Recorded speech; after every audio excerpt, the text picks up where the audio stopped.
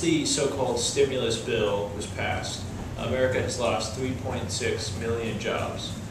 A new poll I saw that was out this week revealed that 43% of Americans now do not approve of the job that President Obama is doing on the economy.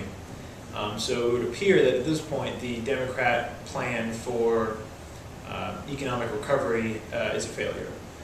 But what are you working on, Congressman, right now to reverse the trend and create jobs for North Carolina?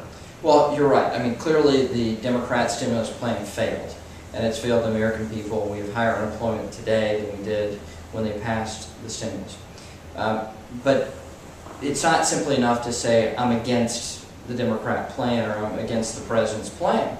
But we have to offer an alternative vision, a real substantive plan that will improve the job situation in our economy moving again. So number one, we have to stop making the problem worse. Number two, we have to have pro-growth tax policies. Number three, we have to balance the budget and reduce our deficit.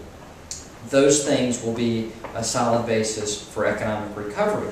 And in Western North Carolina, we need an additional item, which is investment in education and higher education and training. That investment in the workforce of our people will help the unemployment rate.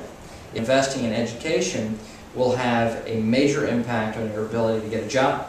So we need to make that case to people in high school and people that are out of work right now that they need to invest in training, and we need to make that investment as a community and a nation.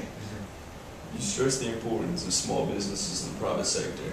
I read that a professor at Harvard has estimated that even in the best case scenario, $1 of government spending will only generate between 40 and 70 cents of economic growth, much less than if it was done in the private if it was invested privately.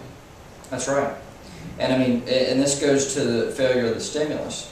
The fact that government spends rapidly is supposed to stimulate the economy, except for the fact that people are rational.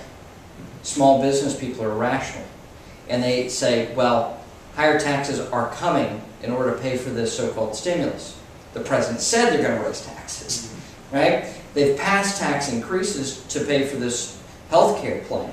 And so that's part of their agenda. So people are holding back capital in this environment because they see the government spending so much and the deficit getting so out of whack and the debt getting so high.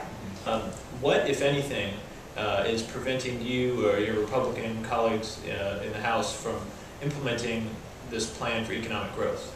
Well, the fact that the Democrats have the largest majority in the House and the Senate, and they have control of the White House. Look, they've got all the power in Washington, and so Nancy Pelosi wields her power as Speaker of the House with an iron fist and won't bring up Republican ideas and Republican legislation. In the Senate, you have the largest Democrat majority they've had in generations. They only need to get one Republican vote and they can do whatever they want. And though the president talks bipartisanship and preaches bipartisanship, he's never delivered it.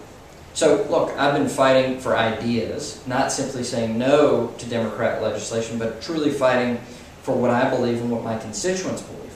And that's the reason I was elected, is to fight for them.